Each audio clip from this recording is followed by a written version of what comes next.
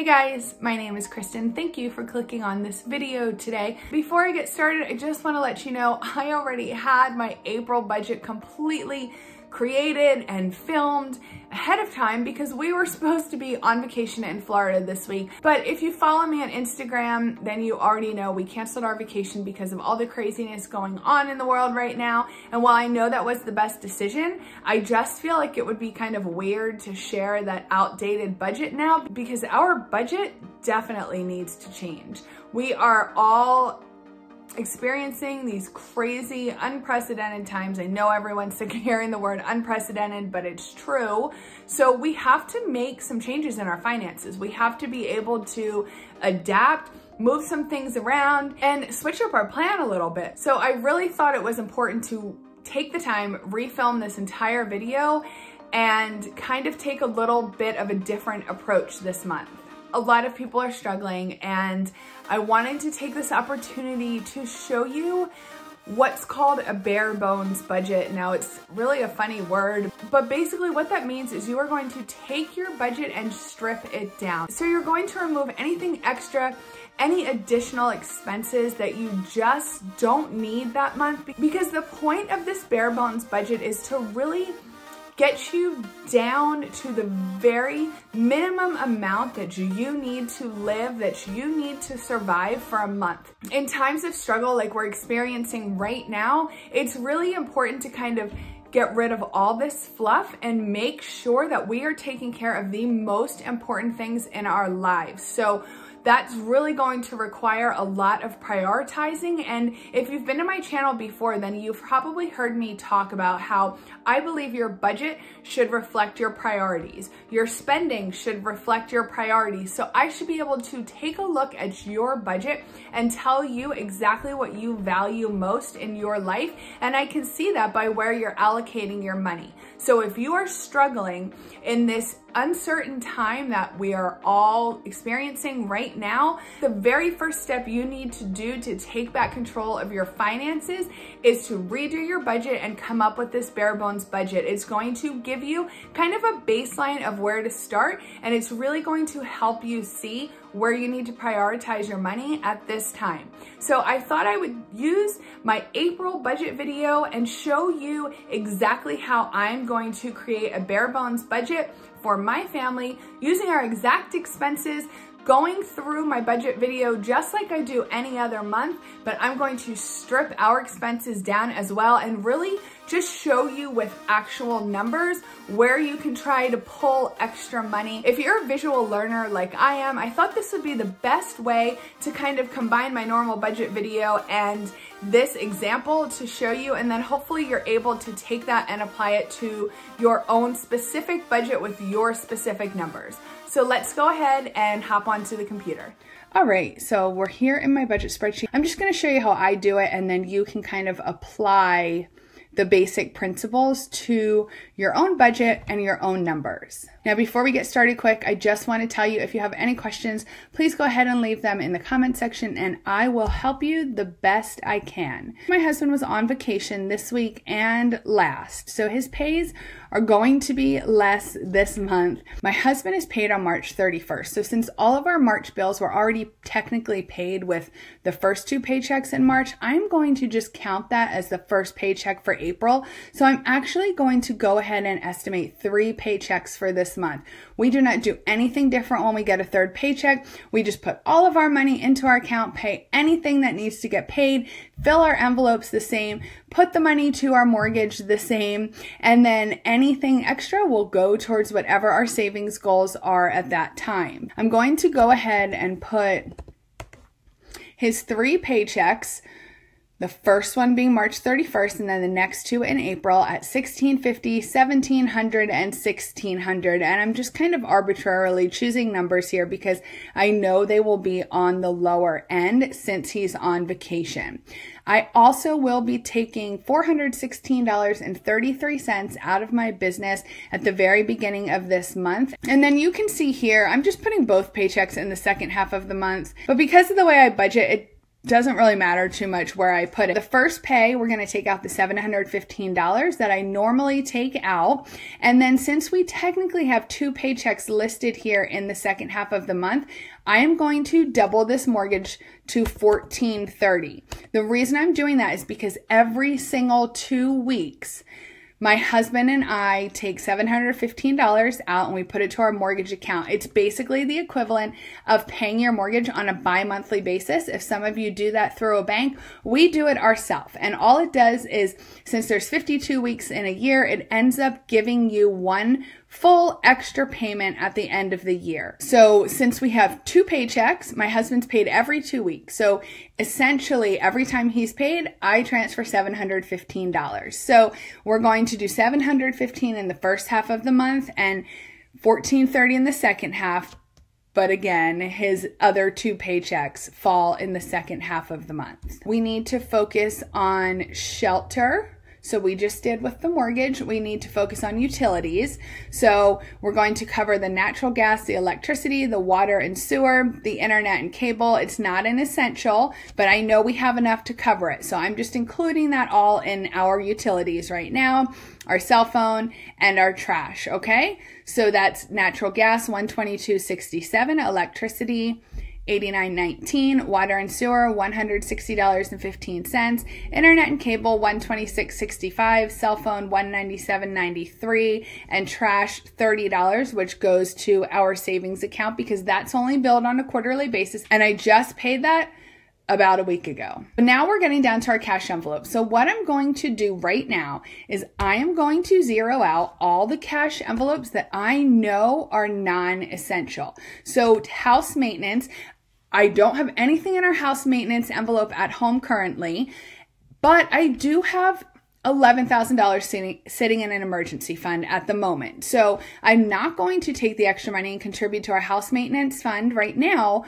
because we are trying to make this a bare bones budget. So I'm going to take out all of these cash envelopes that are non-essential categories.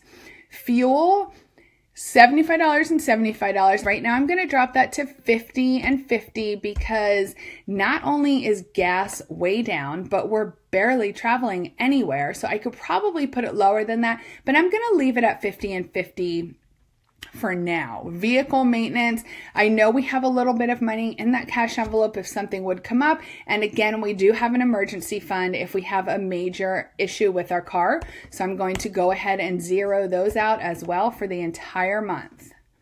Groceries, I gotta say, with us being stuck in the house, we're probably overspending on groceries a little bit, and it's not necessarily just because my kids and my husband are eating every single thing they can find, but also because I usually buy mostly generic and the stores are basically empty. So we have had to settle for whatever we could get our hands on. I'm sure a lot of you are in the same boat, and our grocery bill has definitely reflected that. But I'm going to still go ahead and leave it $225 and $225 for now because I'm not sure how things are going to play out for the rest of the month. And we are pretty good on food. I'm not going out and stocking up on a ton of extra food. I'm just still getting what we need for the week. So we're going to leave that alone for now. Restaurants are going to be zeroed out because we are not going to any restaurants right now. Sam's Club, I think I'm going to leave Sam's Club for now, but I'm going to put it down to 20 because I do think we're going to have to pick up a couple things at Sam's next week, but I'm going to try and keep it real low. Sports and activity fees are 0 for now, and I am going to leave I'm going to actually up the kid commissions because they have been doing a lot more chores since we've been stuck in the house. Kids stuff, I am going to zero that out as well because I did end up purchasing a couple things for the kids on Amazon while we were stuck at home just to keep them entertained. So basically that can kind of just retroactively pay for the things I ordered them. All right, so this is our cash envelope section. We're not going to worry about that right now. We're going to go up here to church. So this is a personal decision. For us, we will absolutely continue giving our charitable donations both to our church and to World Vision right now, even when we're doing a bare bones budget. That's really important to me. We don't give a full tithe, so as it is, and I'm not willing to cut that out. Again, I can't tell you how to do your budget. So if you are someone who tithes regularly or gives to charity regularly, the thought is that you would normally do that regardless, but that is up to you. So I can't tell you how to set up your budget. That is how we are going to do it. We're going to leave our charitable donations in there. Stash, this is a monthly maintenance fee. I cannot stop that at the moment. So that's just $1. And then our auto insurance, both life insurances, and our pet insurance will remain. Those are considered essentials for us. Pet food, my dogs will need food probably the second half of the month. So I'm going to go ahead and leave that in there. All of my pets have all of their visits and their shots now. They're all caught up. Again, at the risk of sounding like a broken record, if something happens, we do have an emergency fund that I can use for that. So I'm going to go ahead and zero out the vet care. Now, if you have pets and you do not have an emergency fund, then a vet care envelope or sinking fund might still be essential to you, because God forbid if something happens to your pet, you need to be able to take care of them and you don't want to have to go into debt to do so. That's my opinion on the vet care category. Cat litter, that's kind of essential. So that will come in a couple weeks for $23. Now, getting down to personal money.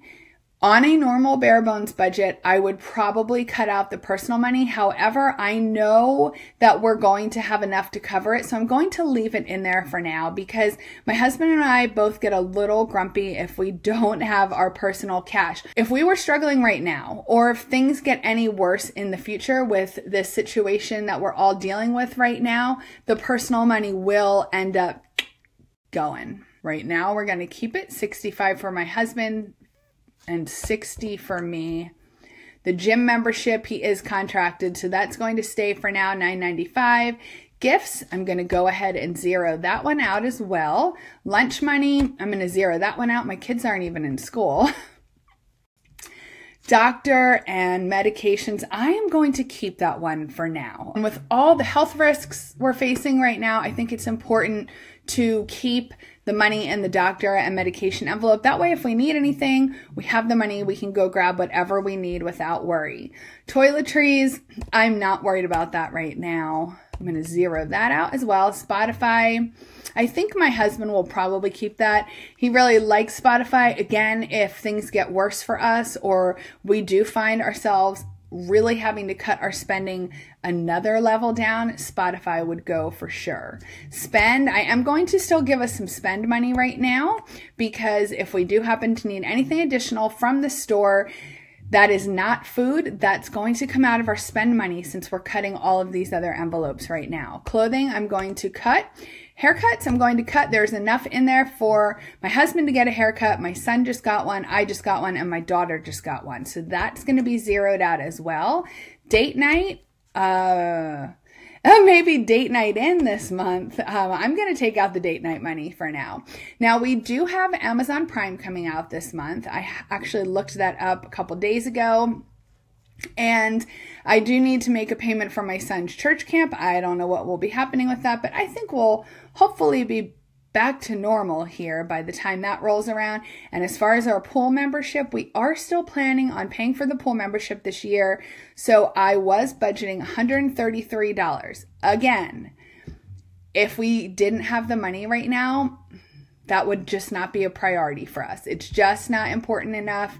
We do not need the pool. We do need electricity in our home. So you guys really just have to kind of prioritize here. We are going to make this savings for bills. I upped this a little bit. If you watch my budgeting videos each month, then you probably know this used to be $230, but I realized we were not including our yearly Amazon Prime in that, and we were not including our yearly ID theft insurance.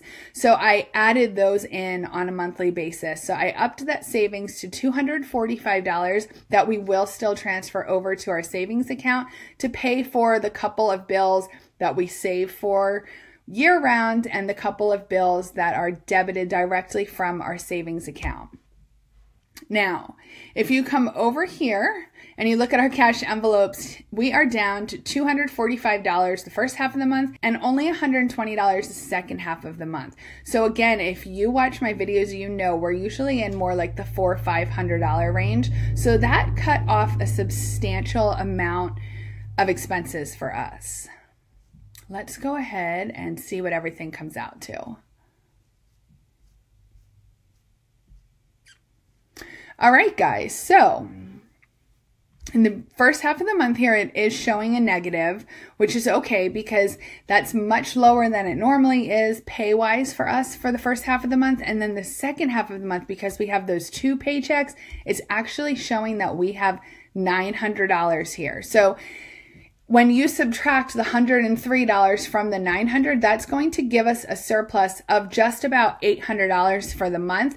If that's how we actually finish out, then at the end of the month, I will take that $800 and I will put it in our savings account. That is our bare bones budget. And as you saw, there's kind of different levels that I go through and cut our expenses when necessary. I'll kind of cut the first level, which is just the extra spending and the cushions that we build in for ourselves. And then next we go down and we really cut into those cash envelopes. And then as I mentioned, if we get to the point where we have to cut back another level, we'll cut some of those other extras like the gym, the Spotify, the personal money. So take the time and really go through your budget in the same manner, even if you want to write out different lists of different tiers of expenses that you can cut depending on how dire your financial situation gets. And again, if you have any questions, go ahead and leave them in the comments section. I really want to help you guys figure this out, and I really want to help you find some peace of mind during this difficult time.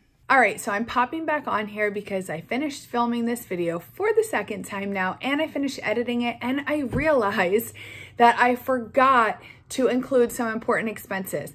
It's not a big deal. We're still going to take any money left and just put it in our savings. But I realized that since I was technically counting 3 paychecks in this month, that I forgot to add all of the cash envelope numbers for the 3rd paycheck. So like I said, even though it's not extra money, when we do have that 3rd paycheck, we are still paid every 2 weeks, and we still need to take the cash envelope money out every single paycheck so that we have that money to get us through those 2 weeks until the next paycheck. I do apologize that I forgot to include that. I hope this doesn't make it confusing for you. Thanks for sticking with me if you made it this far.